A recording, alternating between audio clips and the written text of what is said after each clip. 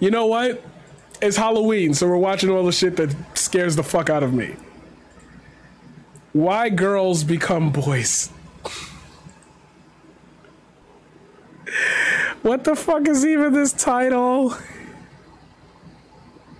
If you know any middle or high school girls today, or if you are one yourself, then please click off this video. Please click off this video.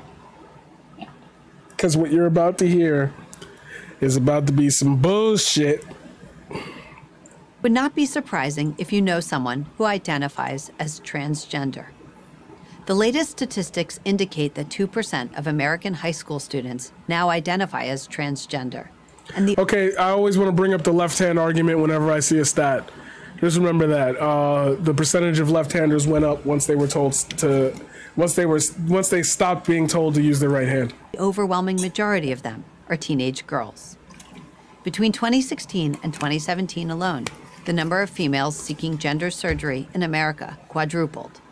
But if you graduated high school over a decade ago, it was unlikely that you knew anyone who was transgender because, according to the Diagnostic and Statistical Manual of Mental Disorders, the condition underlying it afflicted roughly 1 in 10,000 people, or 0.01% of the population. Yikes, starting out with the transgender as a mental illness, like, discussion, ew. Almost none of these cases were teenage girls.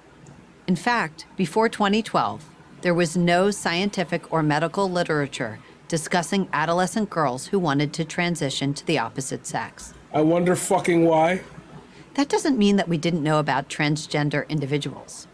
Gender dysphoria, the severe discomfort in one's biological sex, has been studied for nearly 100 years. It almost always involved boys who began feeling it between the ages of 2 and 4 and were strong and persistent in their assertions to everyone around them that they were really girls. When a phenomenon that affects one half of a population, boys, suddenly begins affecting the other half, girls, and when its age of onset shifts from preschool to adolescence, something significant is happening. In 2016, yeah, more people are being open to the idea, and that's allowing people to understand their biological needs and realizing that what they're hearing is not just a nuance of like something wrong with their brain, but it's an actual thing that can be solved. Brown University public health researcher Lisa Littman began studying the sudden spike in trans identification of teenage girls. She concluded that peer influence and social media influence had a lot to do with this trans teen phenomenon. It's not a phenomenon. It's, again, what I said earlier about the internet opening us up to more experiences. I'm allowed to relate more to people who are going through the same thing as I am, even though I'm not near them, which gives me the ability to discuss and critically analyze how I'm feeling, as opposed to just going off on the whims of my neighbors and friends near me. After all, based on parent reports, none of these girls had exhibited symptoms of gender dysphoria at the age that it typically first presents, early childhood. YouTube, Reddit, Tumblr, TikTok, and Instagram all host popular social media influencers, today's version of Hollywood stars, who insist that if you feel uncomfortable in your body, you're probably trans. That's not true at all. That's a straight up a lie. That is straight up a lie. Many promise that if you start a course of testosterone, all of your problems will go away. That's also not true. You're just straight up lying. There's every reason to believe that these girls are experiencing real psychological pain. Rates of anxiety, depression, and instances of self-harm are all at record levels for this generation. And I wonder why. Maybe because we had 2 fucking economic depressions. We had a terrorist attack. We've gone to war. We've been fed propaganda for years. You literally elected a president who... Very tempting. So it doesn't take much. A YouTube video, a friend's suggestion, to get a troubled girl to buy into the fantasy that gender transition is the answer. This is not true. This is straight up lies. Unfortunately for these girls who do not have typical gender dysphoria, gender transition rarely offers relief. And it's a catastrophic mistake for psychologists, educators, and the medical establishment to rush these teens towards a solution that will almost certainly harm rather than heal. It's bullshit. It takes so long to get into treatment. Because here's what's not in dispute. Unnecessary medical gender transition causes irreversible damage.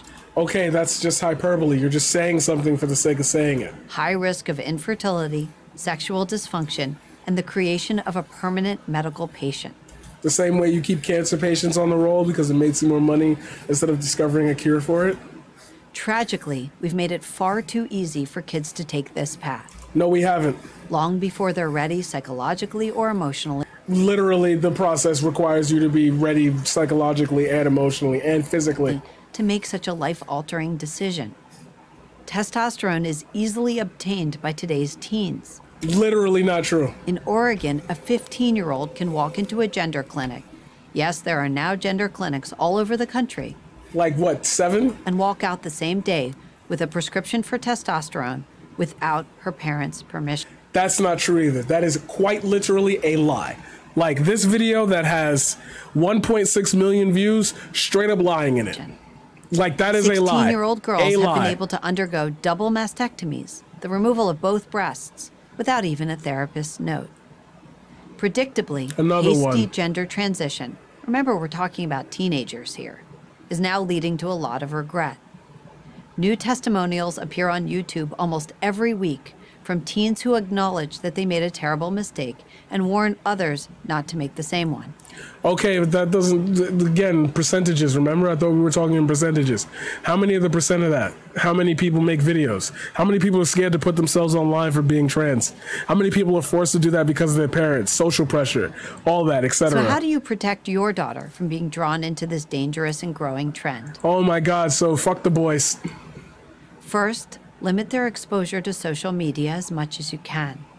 Several academic studies have already linked the alarming rates of anxiety and depression to young girls' punishing experience on social media. That is true. A place that often makes them feel sad, unattractive, and alone.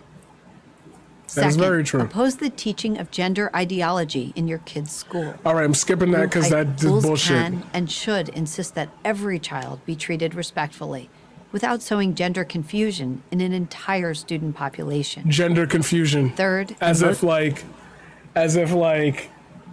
women don't get called dirty. Shut up. Most importantly, remember that a teenager is still just a teenager. You don't have to agree with every identity proclamation your daughter comes up with. Knowledge of her identity will develop over time. Until then, being the adult in the relationship is the most loving thing you can do. I'm Abigail Schreier.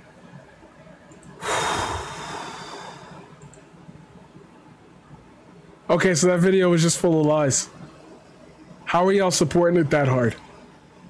Video debunked. What is wrong with you?